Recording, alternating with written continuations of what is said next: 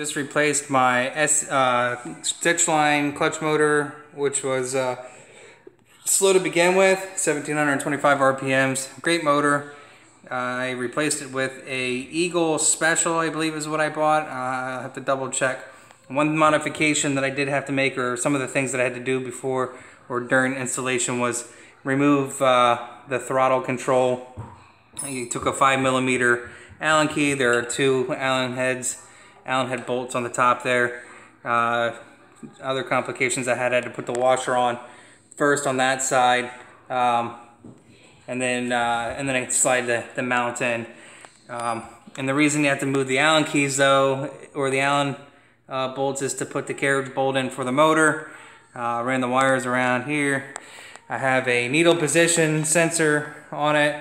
I put both bolts in. They seem, both bolts seem to fit on my model. I think it's a 3/8. It's a very small Allen key. There's two Allen screws in here. I would recommend being careful while tightening those. They seem like they will strip out very easily. Power control module, pretty self-explanatory in the documentation. Heat sink on this side. I ran the cable on the opposite side. I have it plugged into a power strip. What I did find out was because of the low power consumption, because it shuts off, my light only comes on when I press the pedal.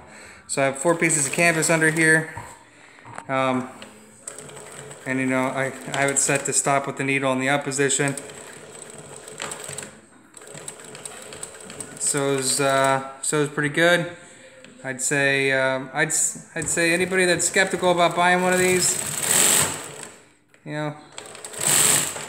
it's a good $150 worthwhile.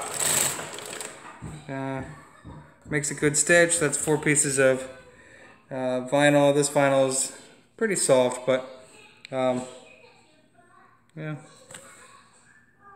can't complain. I hope this video was helpful.